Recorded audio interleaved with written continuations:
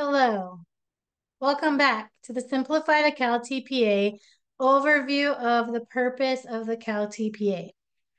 As we've discussed in previous videos, there are four pieces to the CalTPA. The first part is planning. Planning, knowing your students' assets and learning needs so that you can provide accommodations, supports, and explanations for how you are going to support all students. Part two, teach. Teach the lessons. And then part three, reflect on how the lesson went. And lastly, apply. What did you learn from the lesson and the student outcomes that allows you to apply to the next steps? A review of concepts that they were still struggling with, or are you ready to move on and go to the next thing in the content or the next deeper level of understanding? Today, we're going to be talking about the teach piece. In the previous lesson, we talked about planning your lesson and doing all the pieces that you need to include in your lesson plan, right? How those lesson plans are set up and what you need to do to be successful in setting the stage for your lesson. Today, we're going to be talking about those videos and those annotations, right? The videos are specific pieces of the big lesson that the assessors are focusing on for the cycle that you're working on. They're the elements that they want to see you highlight in your instruction. So you are going to clip no more than 5-minute videos of the essential elements listed in the teach section of your assessment guide. And then you're going to annotate them on a separate piece of paper. And you are going to find the timestamp that that specific thing happened.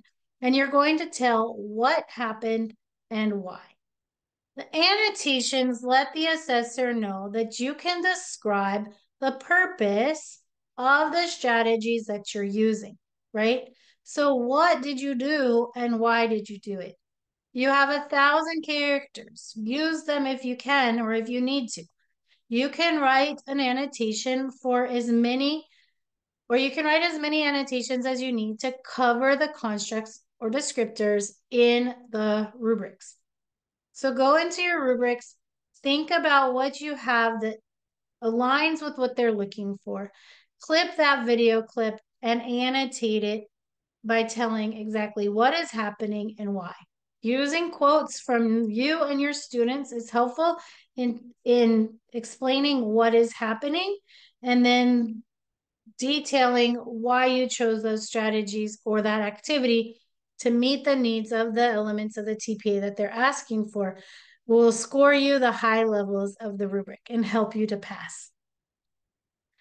Listen, the TPA has a lot of specific details and needs for writing.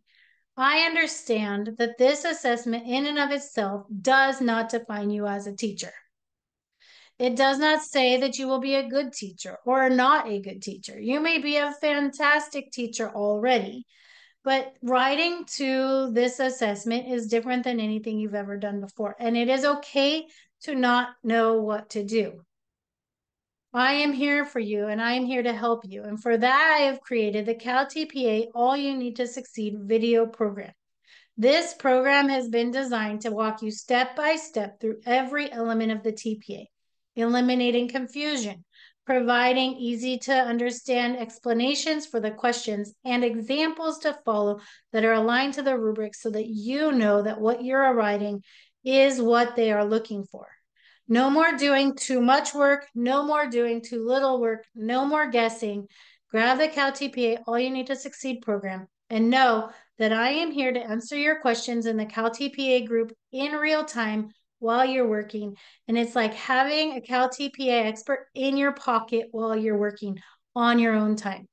So reach out to me. I will get that to you. I look forward to walking you through more of these Simplify the CalTPA videos so that you can understand the purpose and what we are doing. My name is Keisha, and I'm happy to be here with you today. Thank you and have a great day.